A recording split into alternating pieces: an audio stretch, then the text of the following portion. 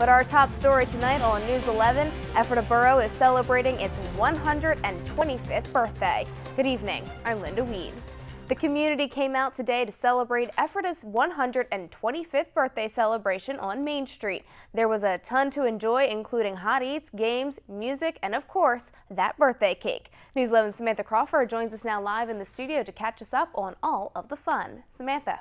Linda, Ephrata is officially over the hill. As you said, the birthday celebration had a large variety of food, games, and activities for visitors of all ages. But what really made this event so special was the pride residents have in Ephrata. It's official. Ephrata is now 125 years old. 125 years of growth, change, and family memories. Ephrata is wonderful because it's just a lovely hometown feel. It feels like an old blanket that you just wrap yourself in. There was cause to celebrate tonight on Main Street, where residents gathered to express their love and pride in Ephrata. Not every town can say they're 125 years old, so I think that in itself is a fantastic mark. And what better way to celebrate your town's birthday than to have a 4-foot cake? Happy birthday, dear Ephrata.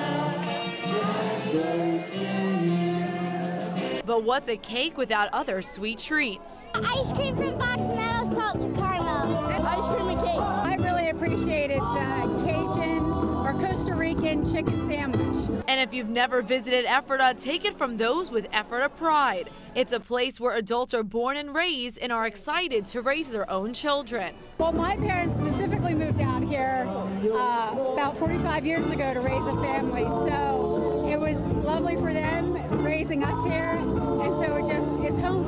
It's my hometown, and I love it. And the people of Ephrata are just some of the most fantastic people on the face of the earth, and it's my pleasure to serve them. It's also a great town to start and grow a business. We've been here on 1998 to now.